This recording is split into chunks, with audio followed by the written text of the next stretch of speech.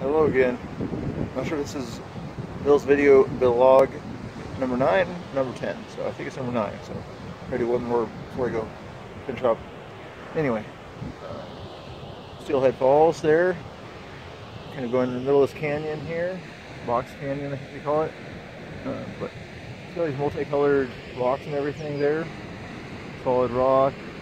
Shows the time through the ages and everything. Very cool and everything, not just one color rock, but multicolors. They're all just still solid. Yeah, it reminds me, just kind of, everybody's got their different way of doing things and everything, and which is all cool. Some fish have a different way to jump off there. Some of them survive, some of them don't. I don't know. Maybe they go up there. I don't know if they'll make it. Anyway, multicolored rocks. But just, if somebody's got a different way of doing things, don't worry about it. It's their way of doing things. I have my way of doing things. It's a little bit more colorful than others. Probably a little more greenish than some of these brown colors around here. But as long as it's not orange. Anyway.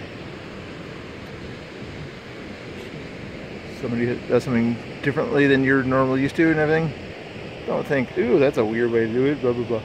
You just say, hey, he's unique, or he's got a different way of doing things, or she does, whatever it is. Well, check out the view over here too, down the river.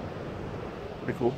Anyway, I hope you enjoyed that wonderful lesson of multiculturalism.